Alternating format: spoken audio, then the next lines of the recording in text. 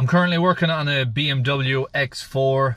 It's got the brake warnings on, so you've got the triangle exclamation mark in the middle on this side, and you've got the brake warning red light on over here, and at the center console you also have the braking system fault being logged. So in this video I'm going to show you how to rectify that fault now.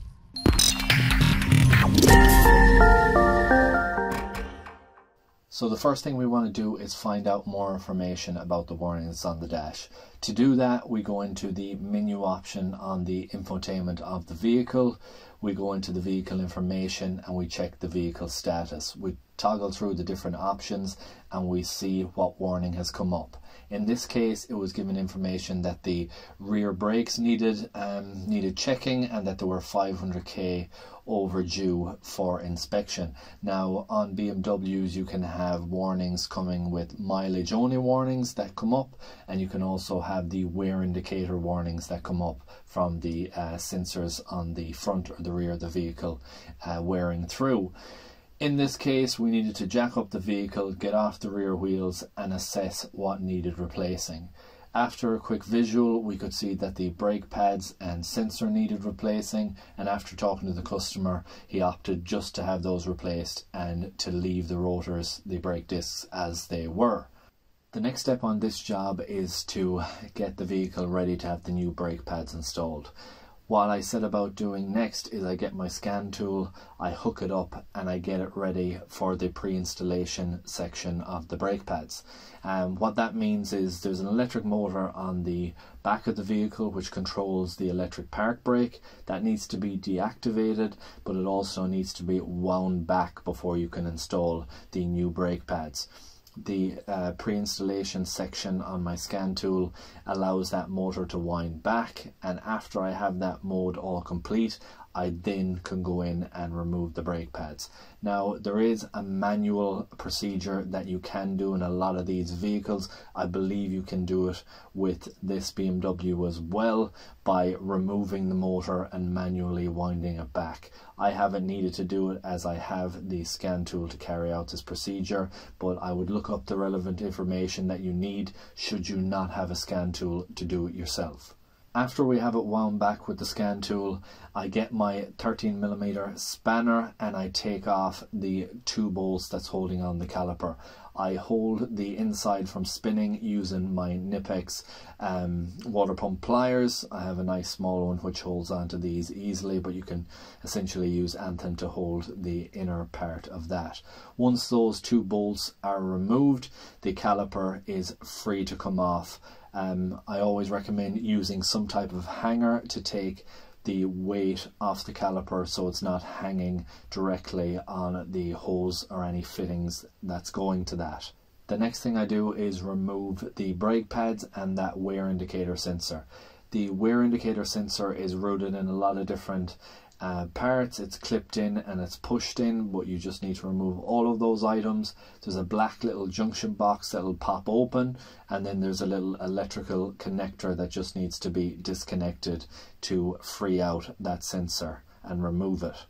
I'm only going to be showing you the job on one side of the vehicle because the sensor is on the right hand rear of this vehicle. There is no sensor on the left hand rear, so I'm just going to show you on this side how you do it, and then you will copy excluding the sensor on the left hand side. So in the kit that we got the brake pads, we got the wear indicator sensor. There is no brake pad shims, so what I do is I clean those up, make sure they're free of any dust and debris, and I get it ready for the brake pads to be installed. After you have all the areas cleaned up, it's highly recommended that you check the slide pins, make sure that they're nice and free, which they were on this vehicle, and then lubricate any areas that you need to. I'm using this Bindex product here, which I find very good for doing that. I lube the top and bottom of the pads, and I also lube the back side of the pads as well, where the piston and the caliper holds on in position to stop for any friction noises that may occur. The fact that the customer didn't want any rotor work done, I do chamfer down the edges of the pads as well to stop that direct new pad to lip on the inner and outer edges. It's a little tip that can stop early squeaking on your brake pad installation as well. The installation is pretty straightforward after that. After you have everything cleaned up, everything is free, you install the caliper, you make sure the routing of the sensor is correct, it's not catching anything, and you tighten everything down.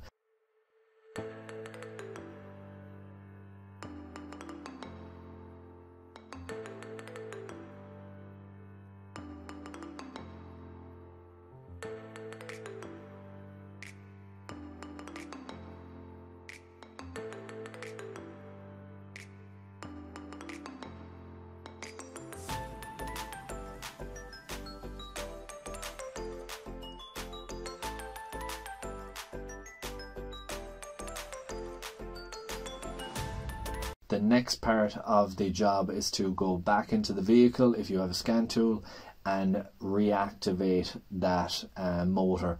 So after I have activated the electric park brake in the outward position again, you knock on and off the parking brake a number of times. There will be a step-by-step procedure with most good scan tools that you get. If you don't have a scan tool, a general rule is to flick on and off the parking brake about 3 to 5 times, and that will recalibrate it back into the position that it needs to be. I would always recommend checking after you release the park brake that everything spins freely, and also when you activate the park brake that everything is locked down nice and tight. After I have all of that done, there's only one more thing to do, and that is reset the warning that's on the dash. We now know the brakes are all good. It's got new brake pads, it's got a new wear indicator, but that warning is going to be still on the dash, so that needs to be reset. So because my battery died, I'll just show you the reset procedure again. You push the start button once, the ignition comes on, and then you go over to the odometer button, you press and hold that button. So you push and hold it down. You get the different options come up. You scroll through the one that will be in red, which on that one was the rear brake pads, and then you push and hold the button again. Afterwards there'll be a reset bar, so I'll show you on the front brakes. So front brakes, press and hold, perform reset, then you press and hold again. After that is complete, all the warnings will now be off on your dash. Bring the vehicle for a road test and the job is now complete. I hope you enjoyed this video, guys. I hope you found it useful and informative. If you did, please like, share, comment and subscribe, and I hope to see you in the next one. Thanks for watching.